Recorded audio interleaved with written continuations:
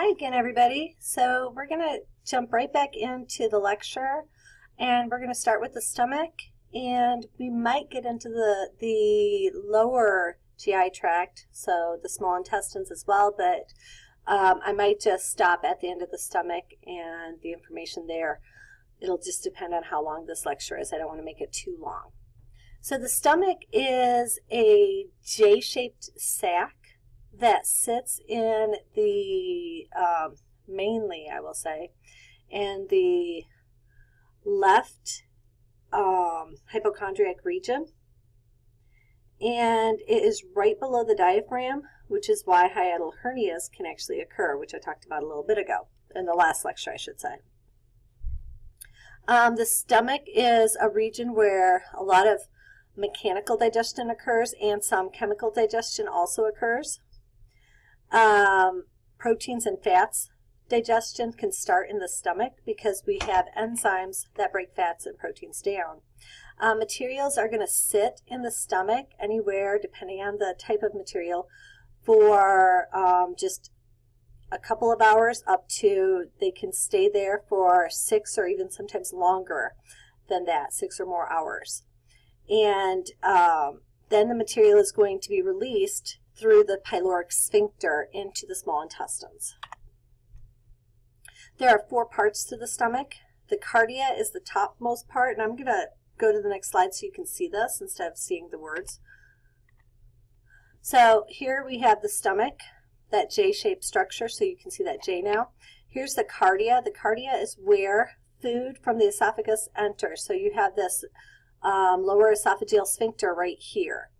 Food enters into the cardia. The fundus is this large dome over the cardia.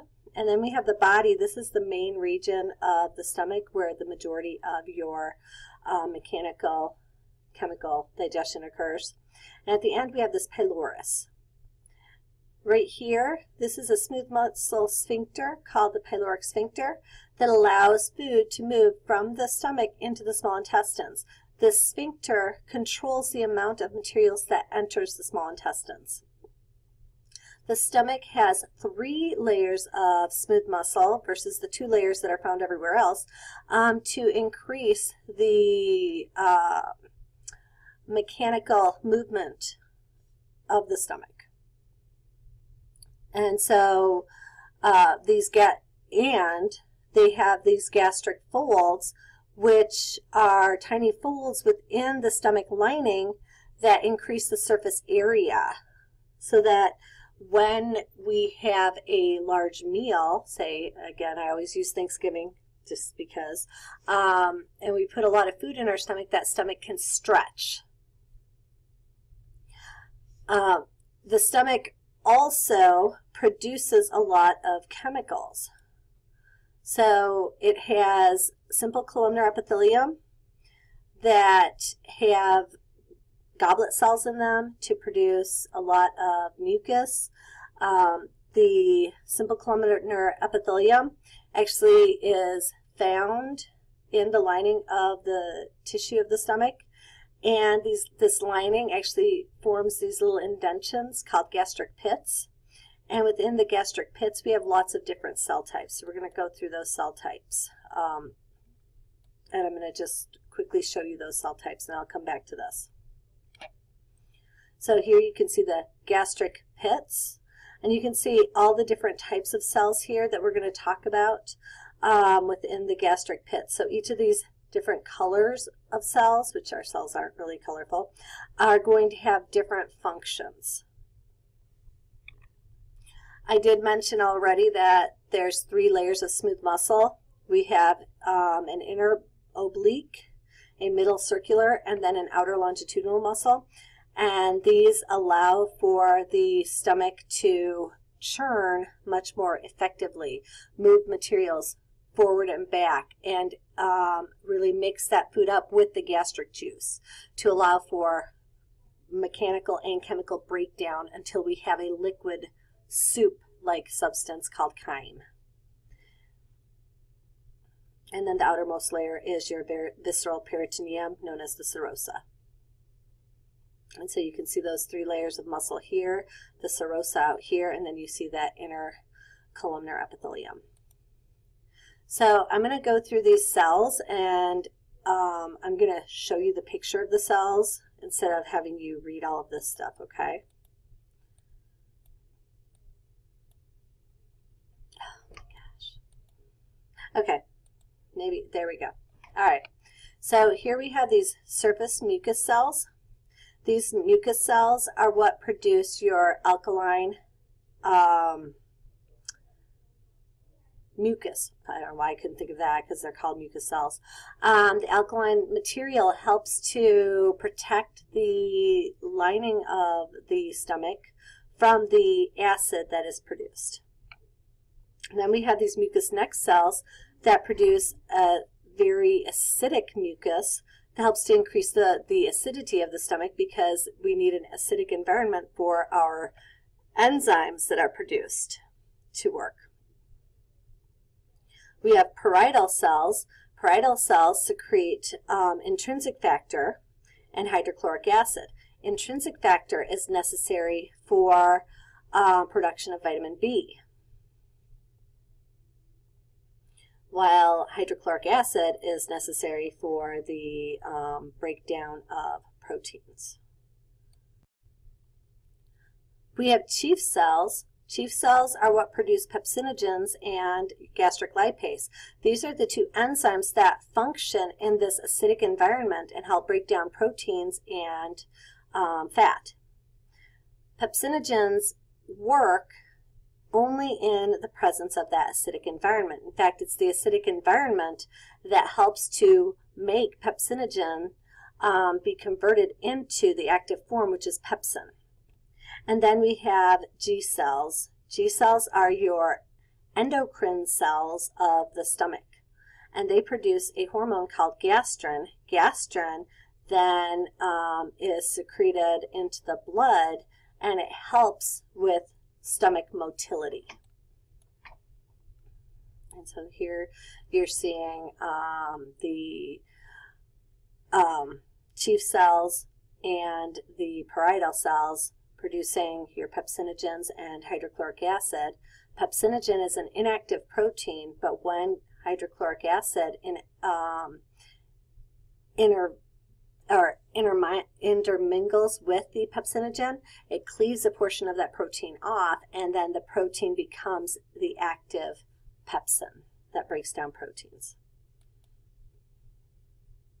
So gastric, or the stomach functions, it is really unique. So as we think about food, our stomach will actually start producing gastric juice, which contains all that material that I was just talking about.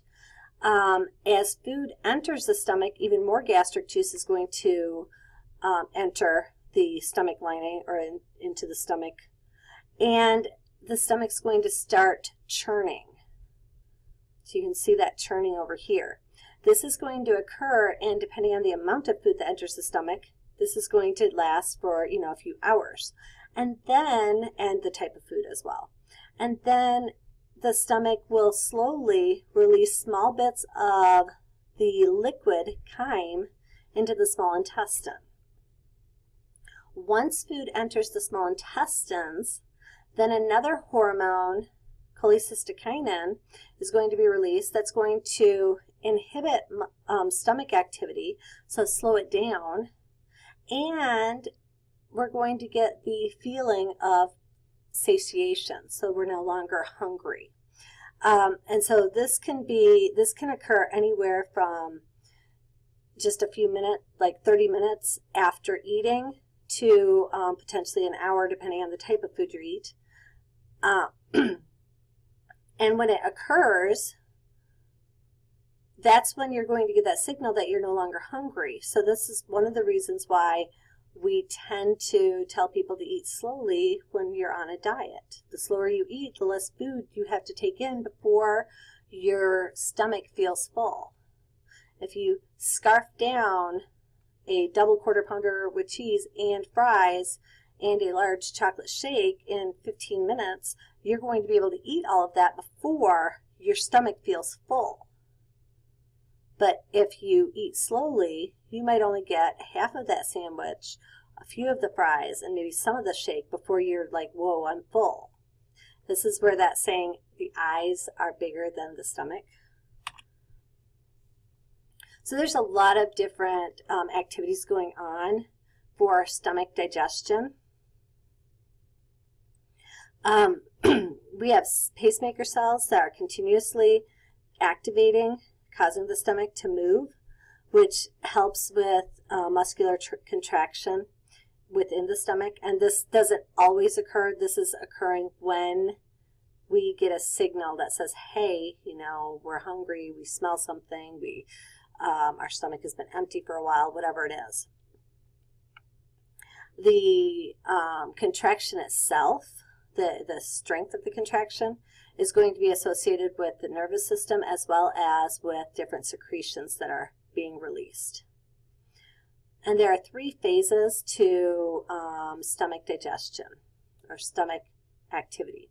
The cephalic phase is when we start thinking about being hungry, thinking about food, smelling food. This actually causes your mouth to start watering. It's going to send signals to your stomach to make it start churning, which is that stomach growling thing. And so this is before we even eat. Once we take that first bite of food, that bolus reaches the stomach, this is going to activate even more stomach churning. We're going to produce more saliva, where our gastric glands are going to start releasing all of those chemicals. Actually, they've started before in the cephalic phase. They were starting to release chemicals, but they release even more now to increase the acidity of the stomach, and then your G cells secrete their enzyme or their hormones to activate the stomach function so that it works even more effectively.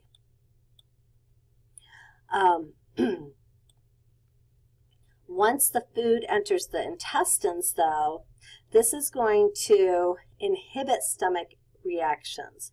So it sends signals to the brain telling us, hey, you're no longer hungry. It also sends signals to the stomach telling the stomach to slow down. The medulla is going to respond by stimulating your stomach to slow down as well. And cholecystokinin and secretin are the ones that are doing their job. They're the ones that are sending the signals to cause all of this reaction. This slows down stomach emptying, and when you're thinking about that, think about why would that be important? Why do we want to slow down stomach emptying? Why is it important to have small spurts of chyme entering the small intestines versus having all the stomach just empty at one time? I'm not going to watch this video. It's not going to play anyways. But if you're interested, you can just look up McGraw-Hill stomach and you'll find this video. So a disorder associated with the stomach is a peptic ulcer. Peptic ulcers used to be thought of as sores in your stomach caused by stress, and we now know that that's not really true.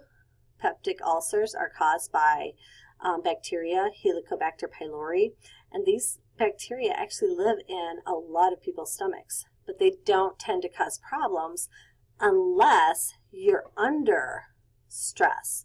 So maybe you're feeling ill, you have something else going on, so your immune system is lower. You're super stressed because of school, and you're letting that leak into your health. That can actually lead to the production of an ulcer. So stress may play a role, but it's Helicobacter pylori that actually causes the actual sore. It burrows into that stomach lining, allowing the hydrochloric acid to also burn a hole in that stomach. Yeah. So there's some questions that I tend to like to ask since I'm on video and I can't actually ask these. I'm just going to show you the answers.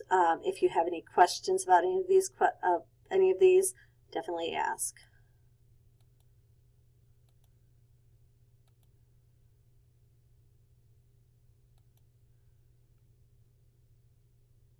It's always a fun one because I always get interesting answers, but the answer is vitamin B. I'm going to stop here because I've talked for 15 minutes and I don't want to overwhelm anybody, and I'll start the next lecture on the lower GI tract. Bye.